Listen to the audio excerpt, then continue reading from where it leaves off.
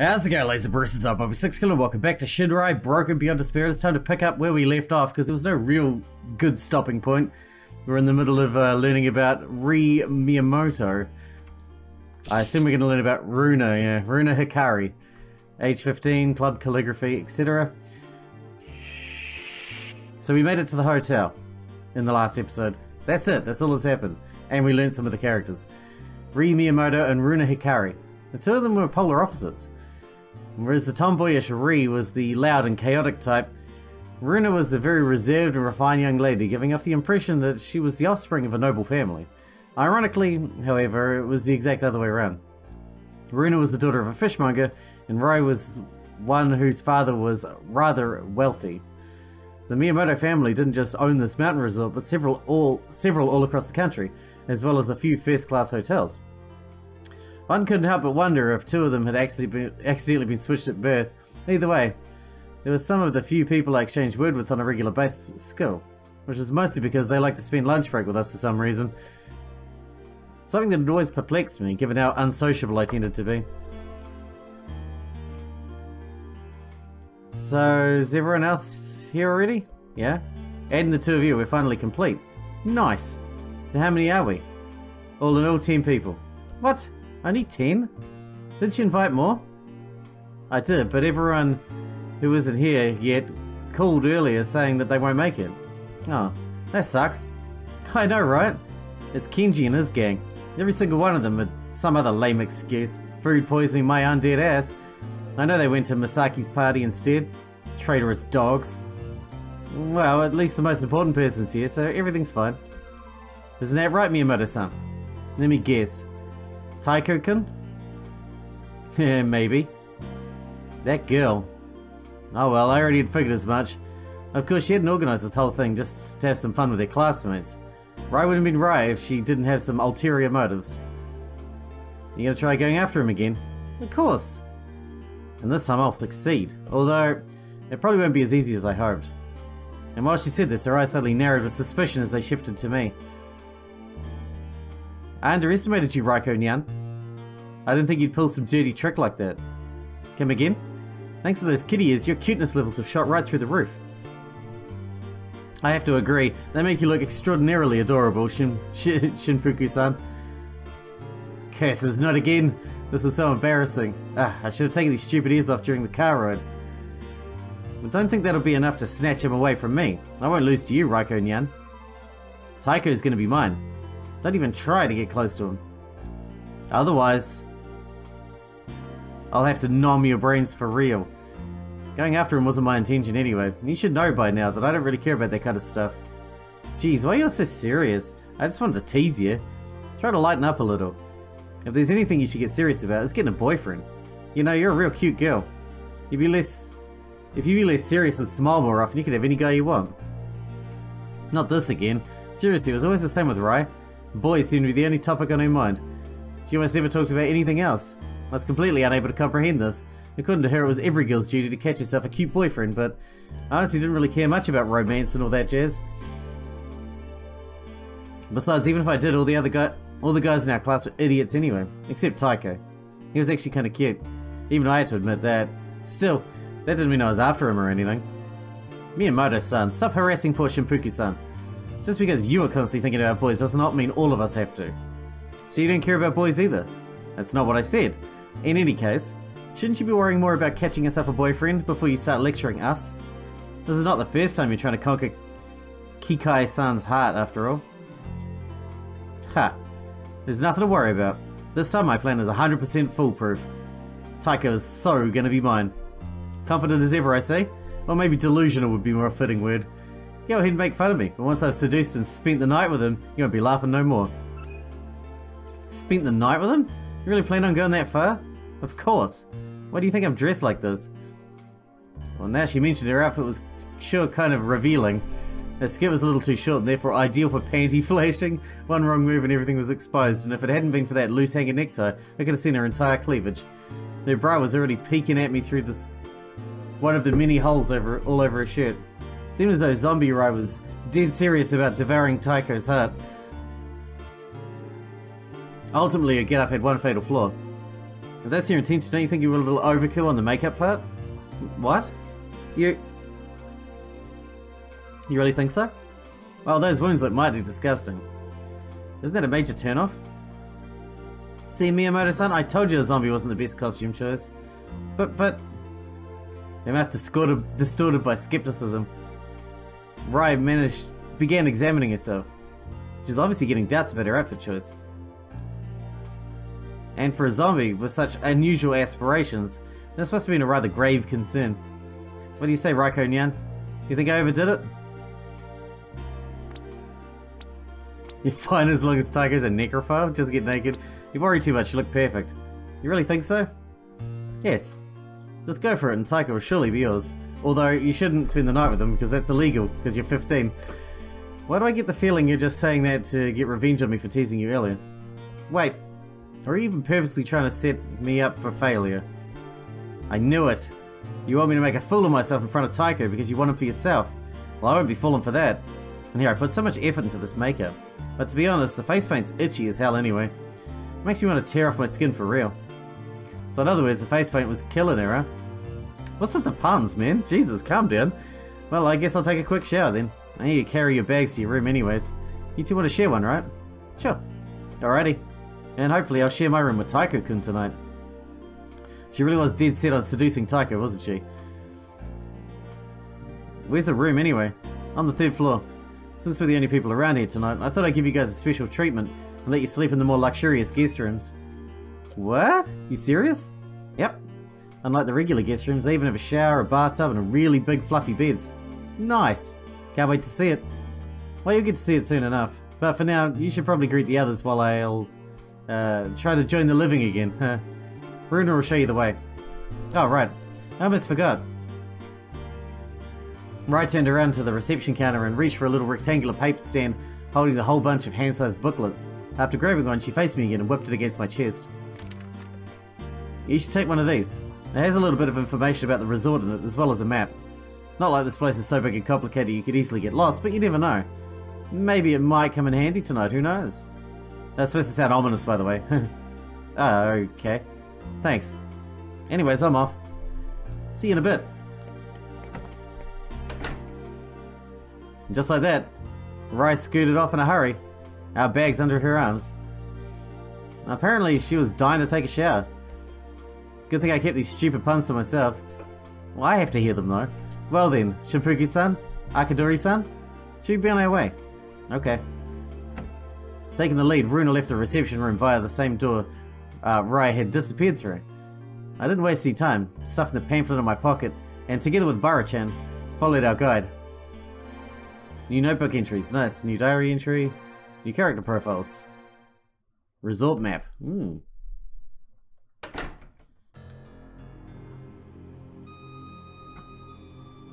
After leaving the reception, a rather long corridor was stretching out before us. Numerous doors were lining each of its sides, candlestands placed in regular intervals between them. Their little flames were bathing the walls in a warm orange glow. It was actually bright enough that Runa didn't bother switching on the ceiling lights, which were partially hidden by the blue curtains above us. Directly to our left were the restrooms, and to our right, 2 staircases, one leading to the upper floor and the other down to the basement. At the far end of the hallway, I was also spotted what appeared to be a circular window. Moonlight was falling through the wooden grates, bleaching the carpet surface below it. Dang, this place got a lot bigger than I thought. Might be rather big, but its layout is actually pretty simple. The dining hall lies at the end of the hallway. That's where the others are waiting. Please follow me. And with this, Runa began to move ahead at a leisurely pace. Bara-chan and I followed her, letting our eyes slide across all the numbered doors as we passed on the way. How big's this place anyway? Like, how many people could stay here at the same time? According to this map, there are exactly 42 guest rooms. Some of them be doubles though, right? Since I was kind of interested in the resort's layout myself, I'd already taken out the pamphlet again to study the included map. I stopped near one of the candle stands for a moment to have a better look at it, and Bara-chan and Runa gathered around me, peeking over my shoulders. There are 12 guest rooms on the first floor, and a total of 20 on the second floor, and exactly 10 on the third floor. So a total of 42 guest rooms. Taking into account the number of lockers in the reception, however, this resort should have room for about, it said 50 guests. Oh, you have a keen eye, Shimpuku-san. Did you actually count the lockers in the reception? Well, you're quite right. This resort has enough room for a total of 50 guests. While most of the guest rooms are made for only one person, the rooms on the 3rd floor are actually for 2 people each. They look like it. Indeed, there were definitely a lot less rooms on the 3rd floor, but to compensate for their lack in numbers, they were twice as big. Those are also the rooms we're staying, correct? Yes. I think yours should be room 302, but you might want to check with Miyamoto-san later, just to make sure. Alright. In any case, it's just as you said. The layout of this place is really simple. By the way, do all these rooms have some super fancy theme to them? You know, like a room that looks like the interior of a submarine, or maybe one that sports some wicked space design with stars and shit painted on the walls and ceiling? Unfortunately, no. While the room on the 3rd floors are designed rather individually, not to such a great extent, they merely differ in colour and furniture. As for the guest rooms on the 1st and 2nd floors, they are more or less identical, I'm afraid. Oh, nut bunnies. What about the basement, though? The basement? Yes, I want to know what it looks like. Sick. Whoa, looks like it's a little more complicated. I don't see any other guest rooms at all. Most of the rooms in the basement are for staff only, except for the rooms on the left half. As you can see, there is a bar, as well as a couple of rooms for recreational activities. Dang, they even got karaoke rooms here? We totally gotta make use of them. And what's that? Is that a staircase and a food storage? Indeed. It connects directly to the kitchen on the 1st floor. Makes sense? Ah, for reals, man? That's kinda nifty. A shortcut for the kitchen staff, huh? Gotta say, this place is actually pretty cool. So, like, do a lot of people usually come here? Apparently, a lot of school classes visit here during summer and winter excursions. As far as I know, this is the only times the resort is actually booked out. Nevertheless, it does seem to get a lot of customers throughout the year. Most are drawn here by the famous hot springs and historical sites. It's also an ideal place for hiking. I see. That'd be neat if our classes would come here too sometime. I closed the map and put the pamphlet back in my pocket. As we continued down the hallway, Bara-chan began burying Runa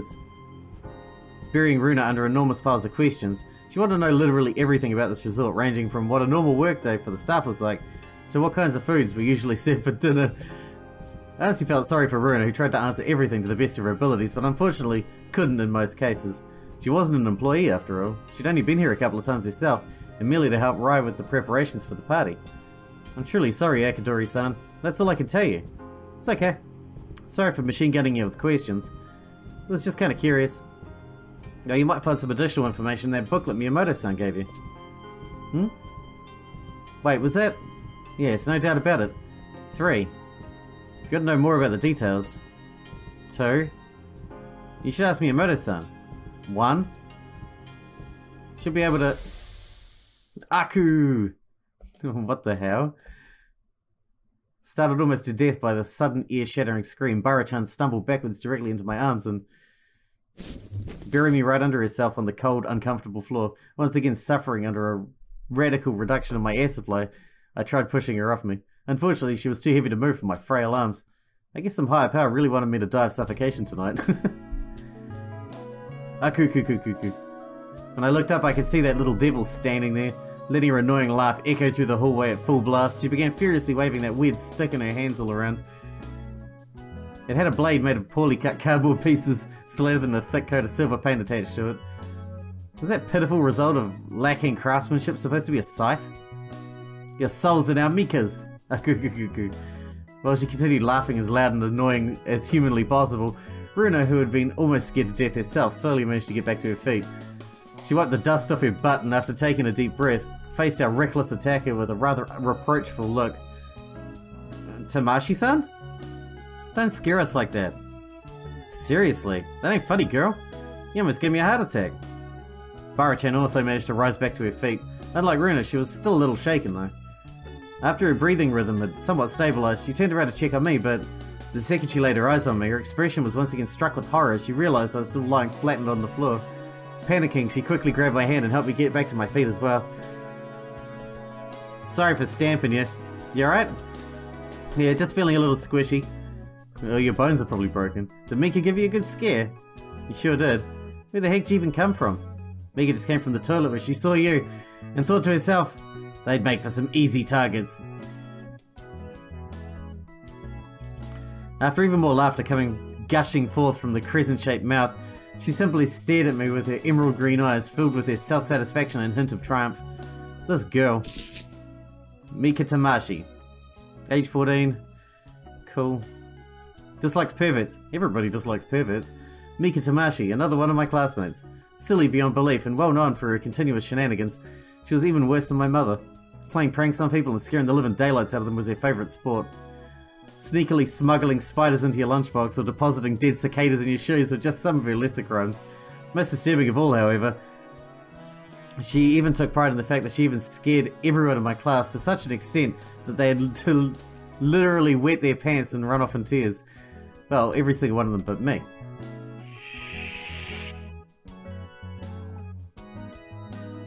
What's the matter? Did Mika scare Raiko so much she lost her voice? Not really. Huh? With her eyes narrowed and a fang-like tooth sticking out between her devilishly contorted lips, Mika suddenly seemed even more satisfied than just a second ago. Is that true? Next time you sneak up on someone, try matching your footsteps to your victims. Once I noticed a quick pair of extra footsteps behind us, he lost every chance to startle me. Aku. Mika didn't expect anything less from Raiko. However, yelling as loud as she could, she raised her arm to point her index finger directly at my nose, almost as though she was trying to poke a hole in my face. Mark Mika's words. Tonight will be the night Mika will show Raiko what true terror is. Mika will shock Raiko and make her cry out in torment and despair. I gladly accept your challenge. Aku? The air around us was slowly getting tense as we silently stared at each other for a while. Countless times before she has tried to startle me, but never succeeded. She just kept making the smallest of mistakes, which prepared me for her assaults. I didn't know what exactly her deal was, but it apparently bugged her quite a bit that she hadn't been able to scare me yet, and judging from her resolute expression, she definitely wanted to change that tonight. I normally wouldn't have cared for this nonsense, but a part of me felt like I didn't want to lose to her, so yes, this wasn't just some childish game anymore, it was a matter of pride for both of us. Excuse me, but would you mind sorting this out later, Shinpuki-san, Tamashi-san? We really shouldn't keep the others waiting any longer than necessary. Okay, Aku. Good, then please follow me. After exchanging one last glance of spark-emitting rivalry, Mika and I turned away from each other to follow Runa and Bara-chan, who'd already moved on ahead. Maybe this night was going to become a little interesting after all. Cool, more stuff. Now consisting of 4 people again, our little group continued down the long, candlelit hallway and eventually reached a huge set of sliding doors near its end. Light was shimmering through the translucent paper windows, and I could hear a jumble of muffled voices coming from the other side. When Runa stepped forward and pressed her hands against the wooden framework, I felt a sudden surge of nervousness rush through my body. I knew that Taiko was here and that Kenji and his gang weren't, but there were another 4 of my classmates behind those doors, and I had no idea who. I guess it shouldn't have mattered, since I didn't have much to do with anyone anyway. Nevertheless, I could think of a few faces I didn't necessarily want to see.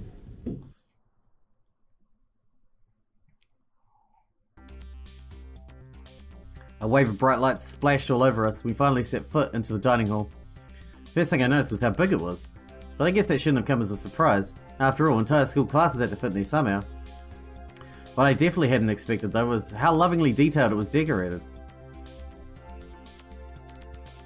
Yes, it looks lovely. Candles, carved pumpkins, and paper lanterns were everywhere, painting the entire dining hall in a faint orange glow. There were also dozens of handmade paper cutouts in the shape of spiders, ghosts, bats, witches, and skeletons. On the table, hanging from the ceiling, and even stuck to the walls and windows. Someone had clearly put an enormous amount of time and effort, not only into decorating this place, but also crafting the actual decorations. Whoa! Oh my god! This is freaking awesome! I'm glad to hear you like it. Please be sure to let Miyamoto-san know as well. She was working tirelessly to prepare all of this in time. I totally will. Dang, this is so cool, don't you think, Raiko-chan? It is. Oh, hey there. Naturally, it didn't take long for the others who had already been here to notice the pack of people who just flocked into the room. The first one to jump in front of us is a girl with pink-coloured hair, dressed in a white, blood-stained kimono, identical to Runa's. Happy Halloween! Yo, Momo-chan! Sup? And happy Halloween to you too. Hey, thanks. Mori Momoko. Age 14, music. Likes dating sims and playing guitar. Dislikes loneliness and public displays of affection. Momoko Mori, one of the most popular girls at our school. Although she could be a little different among her close friends, for the most part Momoko was a rather shy and quiet individual. As a result, she'd flown under everyone's radar until just recently, when she caught people's attention during the cultural festival. Most of us had known she was a member of the music club, but it had been a huge surprise to learn she was also a guitarist in one of the school's girl bands. The Momoko on stage had seemed different to the one I knew from class. No one would have thought her capable of performing in front of such a huge crowd, which was why she'd not just become the talk of the class, but the entire school. Apparently she was even receiving love letters on a regular basis now. I see you're wearing the same outfit as Runa. So you playing a twin sis, huh? Yep. Would have been lame to dress up as one of the sisters alone, so I asked Runa if she wanted to play with the part of my twin. I didn't really know what else to dress up as, so it was fine with me. I have a soft spot for kimonos anyway. Haha. Here, look. Giggling, the two kimono girls stepped next to each other. Momoko grabbed the ends of the red ropes which were wrapped around her waist and quickly tied them together. As they proudly presented themselves to us, I finally began to remember. Twin Sisters Sacrifice, Golden Butterfly. It was the title of a rather successful video game. A horror game to be precise. The two main characters were twin sisters wearing white, blood-stained kimonos, just like Momoko and Runa. The plot of the game focused on the dilemma of the two sisters who lived in an old-fashioned village deep within a dense forest. It was said that beneath the village there existed a portal leading to the underworld. In order to keep it closed and prevent the sins of the dead from leaking out and consuming the living, a ritual had to be performed once every decade. Unfortunately, this ritual required a pair of twins to kill each other. Needless to say, it was a very sad and dramatic story. What were the sisters going to do? Kill each other for the sake of their village? Or escape together only to save themselves? I actually had no idea how the story ended, since I neither played the game nor seen the recent anime adaptation, but I didn't really feel the need to find out. A tale about two sisters killing each other was the last thing I was keen on exploring. What do you say? You put a lot of effort into these costumes. Indeed. We tried to replicate the kimonos as accurately as possible. It proved to be rather frustrating at times, but I quite enjoyed sullying the fabric with all this blood. Why did it make me feel somewhat uneasy hearing her say that with such a cheerful expression adorning her face? Nice. I think you did an awesome job. Now if you two had the right hair colour, the cosplay would be perfect. Actually, I bought 2 matching green wigs, but unfortunately forgot them at home. I cannot believe I was so careless. Once again, my deepest apologies, Mori-san. Oh, Runa. I told you it's fine. Stop worrying about that. It's no biggie, really. Even if you say that, I can't help but feel quite ashamed of myself. After all, I was the one who claimed to know where to get the perfect wigs and promised to buy them. And then I forgot them at home, even after you reminded me just this morning not to. It's alright, Runa. Sure, it would have been neat to have them, but it's fine, really. Yeah, you two still look majorly awesome. And really friggin' cute. Of course. My Peach always looks cute no matter what she's wearing, and super sexy too. Hero, stop it. I told you not to say such weird things in front of the others. Why not? It's the truth. It's embarrassing. Oh, how I love it when you blush, my sweetheart. Oh my god, are you James from Team Rocket? Hiro Shirataki. Just like smartasses. I can imagine. That Dracula flashing his sharp teeth with a smug grin was Hiro Shirataki. Being a total show-off who greatly enjoyed bathing in the spotlight, this guy couldn't stop himself from bragging about anything imaginable, from his grades and sports achievements to even trivial things such as being the first in class to own the new banana tablet phone. Naturally, he also seized every opportunity to remind us of the fact that he was the lucky guy who had conquered the heart of the most desired girls at school. I had no clue what Momoko saw in him, to be honest. Sure, he did get good grades, and was quite an athlete, and I guess he didn't look bad either. But did that really make up for his obnoxious attitude? Definitely not. I already don't like him. Hero, seriously, stop it. He's right though. You do look cute and sexy in absolutely everything you wear, my dear. Especially when you're blushing. Look, it's fucking Sailor Pluto. Carmen, not you too. You're such a lucky guy, Hero. I hope you do realize that and won't do anything about won't think about making my little cutie here cry. Making her cry? Yes, by doing something as devious as, I don't know, cheating on her or something. Are you nuts? Why the heck would I do that? My little Peach is everything a guy could dream of. I totally hit the jackpot here. Indeed. Stop it, you two. You're embarrassing me. Oh, poor little Momo. I'm sorry, Teehee, but there's no denying the truth, you sexy beast. Carmen! Carmen Iger. Drama. Typical. The witch breaking out in laughter was Carmen Iga, Momoko's best friend. The two of them were pretty close, like Bara-chan and me, or Ryan Runa. Therefore, it struck me as odd that Carmen wasn't playing the role of Momoko's twin. I mean, she really looked the part, sporting not only the right hairstyle, but even colour. On the topic of playing a character, however, Carmen was actually the vice president of the drama club, and a talented actress. I'd seen her performing during a cultural festival, and certainly had to admit as much. Off stage, she didn't seem to care much for theatrics, though. Unlike her best friend, Carmen was far less reserved and much more straightforward, with no qualms about speaking her mind, or any desire to mince her words. Rather than talk about you behind your back, she was the type to tell you straight to your face how she felt about you. That's why I knew absolutely certainly that she couldn't stand me. Anyway, what's that snorefest Shimpuku doing here? Oh. Raiko-chan, I didn't even see you there. Were you trying to hide behind Mika? As a matter of fact, I was. Curses, why'd she moved away? Well, I guess sooner or later they would have noticed me anyway, so... Hello. I never expected to see you here, Miss Grumpy. Hey, Carmen. What? It's the truth. She always looks so dead and emotionless. I bet she doesn't even know what the word fun means. You probably don't even want to be here, right? Little Miss Grumpy. She's right, though. I didn't know what to reply. I mean, she was right.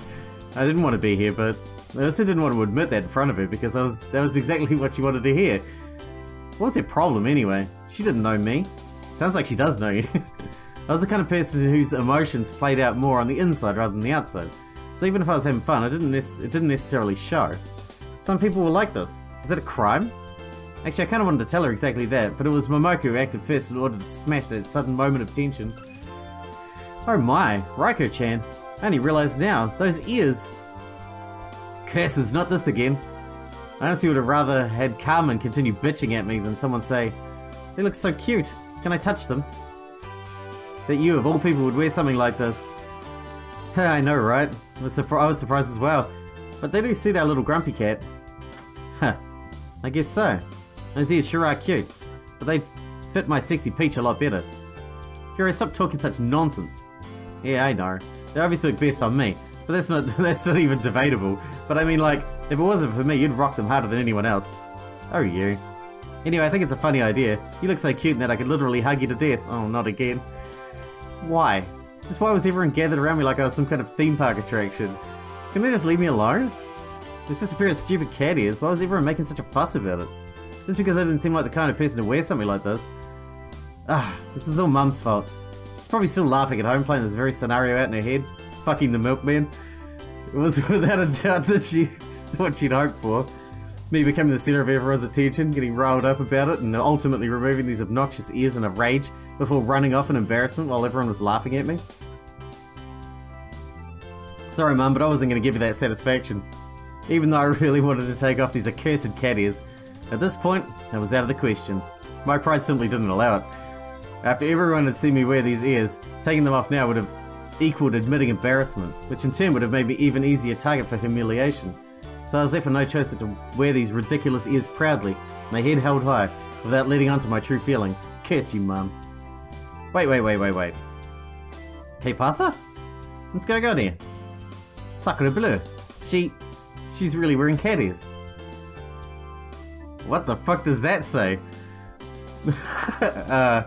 And just when I thought these things could get any worse, why was that guy here? Fuck. You look hot, Raiko-chan. My cojones are itching and my cocks are twitching. Oh my god. Oh my god. Katoba Gaikoku. Likes learning new languages and watching porn. Dislikes wearing underwear. Jesus Christ. Katoba Gaikoku, the resident perv. This guy seemed to waste every split second of his existence by fantasizing about the people around him. Not just the girls, but even the guys. Ideally, I wouldn't want to know about his dirty fantasies, but he unfortunately possesses that annoying habit of letting everyone in on them. He would have earned some respect from me for his interest in foreign languages. After all, he wasn't just the best in English in our class, but even so went as far as to learn additional languages during his free time, including French, Spanish, and even German. Sadly, though, he usually limited their use to vulgarities and pickup lines only. Classy. Shit, you look Oh my god. You look delicious. Seeing you like this makes me craze on go doki doki. How about it, mon chéri? You already got the ears, but you still lack a tail. I don't know other languages, I only know English. And even that's questionable. I'd be happy to attach mine to your cute little butt, if you know what I mean. Stop right there, villain. Huh? Mika-chan? Getting jealous? Kien Sorge? Chica? You can play with my tail too. Oh crap. Kill him! So I don't have to try and read his lines anymore. What are you doing? Wait, please, that was just a joke. Slash. I yell out slash. Ouch, using all his strength, Mika slammed her carelessly glued together cardboard scythe against Kotoba's chin, sending him flying through the air and crashing onto the floor with a loud thud, with the hardest cardboard in the world. Moaning in pain, he began rolling around, hands tightly pressed to his mouth, although he was afraid his jaw was going to fall apart the moment he let go. Judging by that nasty noise it produced upon impact with Kotoba's foul mouth, Mika's scythe apparently didn't entirely consist of cardboard pieces made to look like metal. At least the stick itself was actually made of metal. Damn, poor bastard. Can't say I feel sorry for him though. Yo, you look a lot better now, hero. Whatever perverted stuff you have to say, Mika's there to slash away. Ouch, Mika. I guess you deserved it for that comment, but don't go killing him now. Taiko Kikia. Likes cats, helping others and studying. Oh, how lovely. Injustice lies in spaceflight? Why spaceflight? There he was, the last of Rai's party attendees, and probably her most important guest. Her big crush, Taiko Kikia. Kikai, sorry. Kikai. Just like that, it was the case with most of the classmates. We rarely talked to each other. Nevertheless, he was the only person besides Rai and Runa who greeted and smiled at me whenever our paths crossed. He also often came to my aid when someone like Carmen was harassing me, and generally seemed to enjoy helping others wherever he could. Out of all the guys in our class, he was definitely the most mature, seeming quite a bit older than he actually was. Counter the fact that how handsome he looked, and unlike Momoka's love for Hiro, I could definitely understand why Rai had fallen for him. You alright? Missing any teeth? I think my jaw is dislocated. Oh, you had it coming. You should really learn to choose your words more carefully, especially with Mika around. Indeed, this wasn't the first time she smacked him for verbally harassing a girl. It happened on a regular basis, at least 4 to 6 times a day at school. This is one trait I truly valued about Mika. She couldn't stand this kind of behaviour and punished it brutally. Unfortunately, Kotoba was the kind of guy who didn't seem to learn his lesson. Maybe he enjoys being beaten. Anywho, hi there, Raka-chan. Hello. Curses. Even though I had told Rai I didn't possess any romantic interest in him, for some reason I always got a little nervous whenever he talked to me. I could feel the warmth increasing on my face, as it most likely lit up like a warning light. I guess this just went to prove how charming he was. Glad to see you came. Of course, same goes for you too, Nobara. Hey, I want to get chanified too. Chanified? Oh, alright. Glad to see you, Nobara-chan. Better? Yes. Haha. So, like, where's Recon? I thought she'd be with you. It's her party, and now that her guests are all gathered here, she just disappears on us? Miyamoto-san is just taking care of a few things. She'll be here in a couple of minutes. So we're back to waiting again? I'm terribly sorry for the inconvenience. Don't be, Runa. It's not your fault. Anyway, guess I'll go and get a few more snacks. Seems like it'll take a bit longer until we finally get dinner. If you keep eating so many snacks, you'll get fat. Momo. Sorry. I meant to say get even fatter. What? Momo, why you... Okay, that's it. Carmen's hand quickly shot forward, aimed at Momo's cheek to give it a good old pinch. The giggling girl managed to evade the attack, however, by simply ducking under it. While Carmen still surprised at her opposite's remarkable reflexes, Momoka stuck out her tongue and lifted her kimono a little and dashed off as fast as she could. Outraged, the witch immediately gave chase, while everyone else was watching in amusement. It sounds like everyone's buggering off, so we can wrap up the episode. Oh my.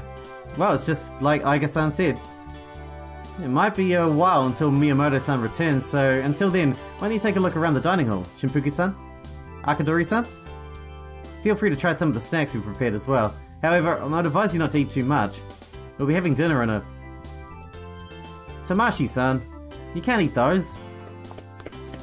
Panic suddenly slapped onto her face. Marina quickly hurried off towards Mika, who was apparently trying to eat one of the many carved pumpkin decorations.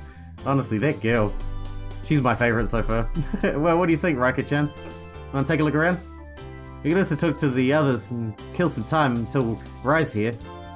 I don't really want to. Oh, come on. Since we're already here, we might as well talk to them. They're classmates after all. Talking to our classmates, huh? Wasn't really the kind of person to just go up to others and start conversations. When someone came to me, I could easily reply, but starting a conversation myself? No. I wasn't good at that unless it was with Bara-chan or I had a clear purpose in mind. Like asking a stranger for directions or something like that. But starting a conversation just for the sake of conversing about random topics? No. I didn't enjoy small talk. I never had a clue what to talk about. However, since there wasn't anything else to do and I was already feeling bored, talking to the others maybe wasn't such a bad idea to kill some time. Besides, Bara-chan was with me and she loved to talk, so I probably didn't have to worry about it too much. So what do you say? Alright, might as well try and make the best of it, I suppose. Damn straight. An investigation sequence is about to start. Do you wish to read an explanation? Yes.